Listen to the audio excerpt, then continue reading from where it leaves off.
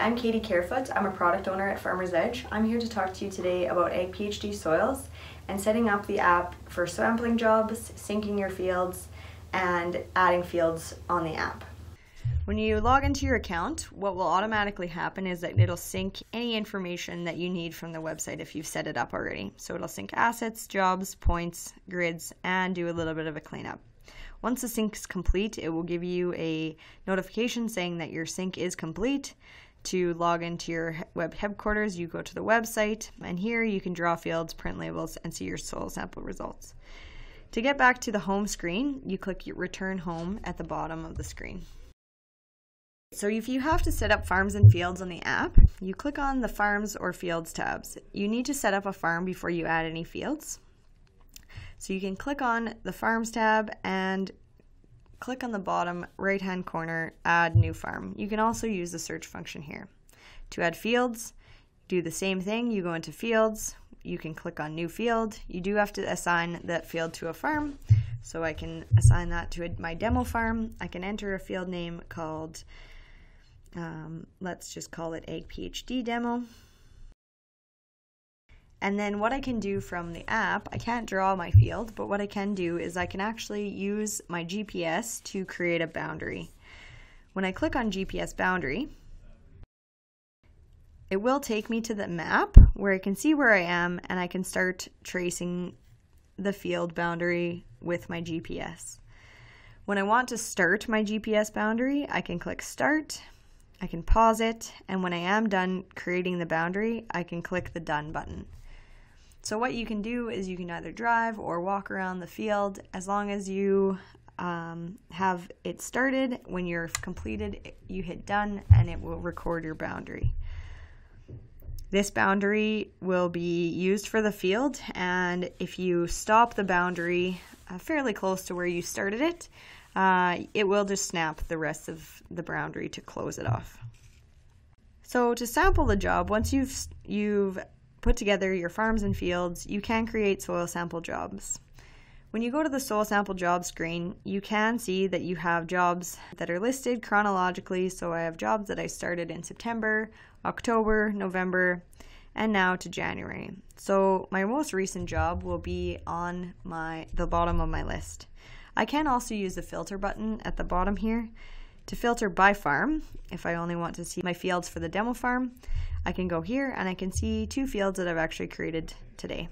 So I have jobs already on the app. So if I do have a field that I created recently and I am standing within the field, when I add a soil sampling job, it will understand that I am sitting in that field. So if I have a field or a job that's still in set grid status, I can move the grid on the app. So I can click on the marker and I can move it, and it will move the grid as well.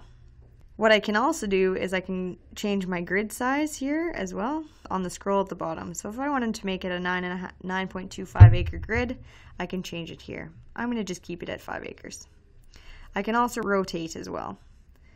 So if I rotate the grid, then I can use the scroll bar to rotate it back and forth. Once I'm done that, I can click the bottom right hand corner and click Use, and it'll take me into a menu that says if I want to start sampling, save it for later, delete the job, or hit cancel. If I want to start sampling, I would have to be in the field to mark a sample. So I'm going to create a job for a new field that I just created today.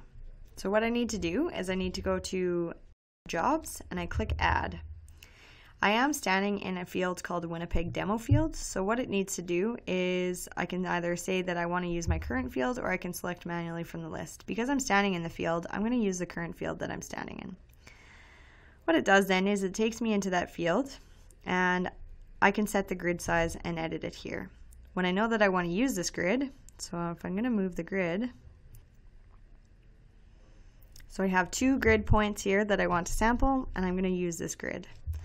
To start sampling, it will take me to the field and it'll show me where I'm sitting. To mark a sample, I click the sample button down at the bottom here. It'll show that I have an orange X on the map.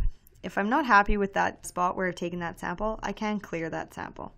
But if I am, I'll click Sample and then I'll click Next.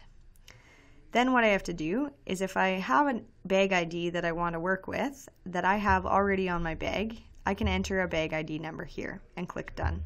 However, I want to just be provided with a sample bag ID. I view it here and I write this bag number onto the bag that I have my sample in. I click done, my sample is marked, and I can move to my next grid point to sample. Once I'm done sampling the field, I can click the done button check mark in the bottom right hand corner and I can close the job. So what I can do is if I'm not done sampling, I can save this job for later, or I can close the job so that I can order my tests for that job, or I can cancel and go back to sampling. Right now, I will close my job. So you'll notice that Winnipeg demo field that I have at the bottom here is in order test status. So now what I have to do is I synchronize my field so that it comes back to the website and I am able to go and order my tests there.